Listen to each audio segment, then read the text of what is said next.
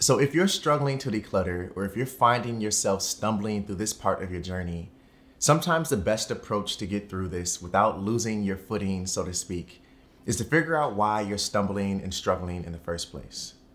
See, knowing your reason why for why you want to do something or why you're currently doing something is extremely important. But it's just as important, if not more important, to also understand why you're struggling to accomplish certain things and where you're stumbling most. Because when you do, it then becomes easier to move past it. Now, we all don't face the same stumbles and struggles throughout life. My experience will differ from yours and vice versa. However, what we're going through or have gone through plays a significant role in how we react to change in our lives. And in knowing this, it's safe to say that our minimalist and decluttering journeys won't be any different. Meaning, there are going to be stumbles and struggles we face with letting go and the changes that come with it. But just like life, we have to step back and understand why those stumbles and struggles are there and how to best move past them. And oftentimes it just takes a simple mindset shift or a change of tone with the conversations we have with ourselves to do just that. Here are 7 things holding you back from decluttering and how to move past them. Number 1 is, but what if I get rid of it and then I need it later? Okay, I know for a fact that I've said this phrase a handful of times, and I'm sure you probably have as well. So I want you to try something before you commit to decluttering anything that fits in this category. I want you to take the item in question, and I want you to think about a realistic time or a specific event in which you will actually need it. Okay, write it down, and then come back a week or so later and ask yourself, how realistic is this scenario? See, in most cases, if we're being honest, we end up holding on to these items thinking we'll need them later, but later never really comes, or if it does, for whatever reason, we either forget we have it, can't find it, or we end up using something else instead.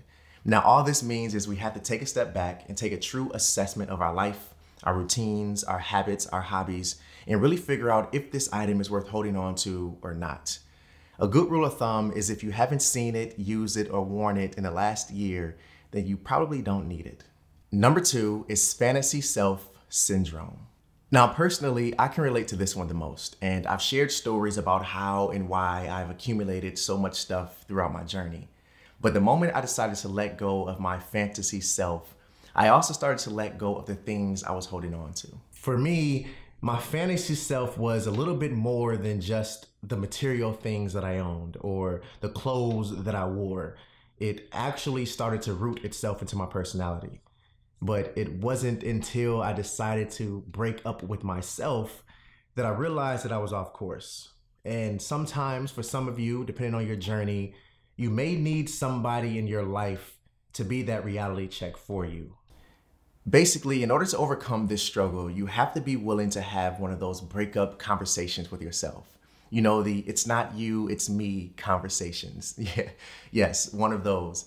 And it's not going to be easy, but holding on to a version of yourself that's not your true self comes with so much more than you think, which is why I always stress that if you want to have a clear space, you have to have a clear mind and heart first.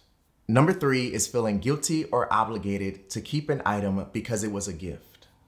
See, one thing we have to remember is that gifts are given with the intention of expressing some form of thoughtfulness or love. Now, once we accept the gift, we are accepting the intentions in which the gift was given in. After that, all bets are off, as the saying goes, because it's then up to you to decide what to do with the physical item itself. If it's adding any purpose to your life, then keep it. But if it's just sitting in the back of the closet and not getting much use, then there's no real reason to hold on to it. Period. Number 4 is feeling like you've wasted a lot of money. Trust me, I get it. I've spent a lot of money on things that I've never used and or barely used, but something that I've had to remind myself of is that the money is already spent. It's gone. I can't get it back. I'm way past the 7 days or 30 days return policy. So holding on to that item isn't going to bring the money back. Won a lot of 𝗵𝗵𝗶𝗴𝗀 stuff, right? So I bought these khakis from 𝗵𝗵𝗶𝗴𝗀, right? I wore them one time, my senior year of high school, once. Look at this. They're in the mint condition. Brand new freaking, I wore them once. Now, if you're holding on to an item that you spent money on just because you spent money on it, and it's not adding any value to your life, you're not using it, consider letting it go. Have that conversation with yourself, and at the same time, let go of the feelings you have about the money you've spent. It's gone. Just use this as a life lesson to shop smarter in the future. Number 5 is feeling overwhelmed because you have too much stuff and too many decisions to make. Okay, do yourself a favor and slow down. I get it. You have a lot of clutter and you want to get it out of your life now, but trying to declutter everything at once is what's creating this overwhelming feeling that you feel.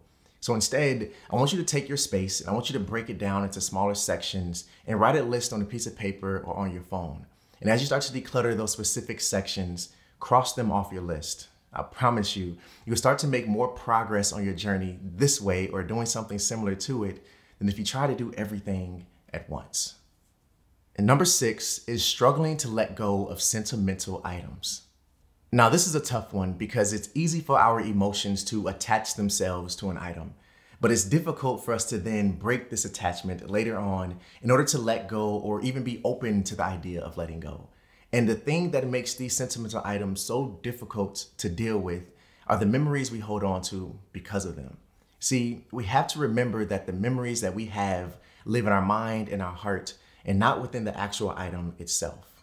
Now, this doesn't mean we have to get rid of everything we deem sentimental to us, but it does give us a starting point in which we should view these items, meaning we first have to be gentle with ourselves and understand that the memories are in us and not in the item. Secondly, we then have to approach each item and determine a solution that works best for us and that item. So is it taking a picture for ourselves and then donating the item? Is it finding a way to repurpose it so we can then appreciate it? Or is it giving ourselves a small dedicated space or basket to house the sentimental items that we want to keep and then donating anything else that doesn't fit? Either way, I want you to be gentle with yourself and understand that there isn't a hard and set rule you have to follow. Now, before I share the last point I have on my list, I have a question for you, and I want to know what your biggest stumbles and struggles have been so far on your journey. Let me know in the comments so we can talk about it. But also, if this is your first time tuning in, welcome. I hope you're enjoying this conversation. And if you are, consider hitting that subscribe button down below so you can join this community and grow with all of us here. But also tap that bell so you're notified every time I drop a new video. And number 7 is not knowing what to do with items you no longer use. Not often, but sometimes we give the excuse of, well, I don't know what to do with it, so I'm just going to keep it. And using this excuse over and over again results in a cluttered space filled with things you don't need or use. And honestly, I'm guilty of this too. Wait, what are you doing? I know it's a lot of stuff. I'll find somewhere to put it. I just don't know what to do with it right now. I'm just trying to record if that's, okay. See, it's important to remember that we have plenty of options. We can donate to a local donation center. We can gift items to a child or family in need. We can sell larger or more valuable items, or we can throw away and recycle anything that's damaged or broken, given that we do it correctly. Either way, don't allow these excuses or stumbles and struggles to interrupt the flow of your journey. Stay focused, remember your why, and always stay true to you. I'll see you in the next one. Peace.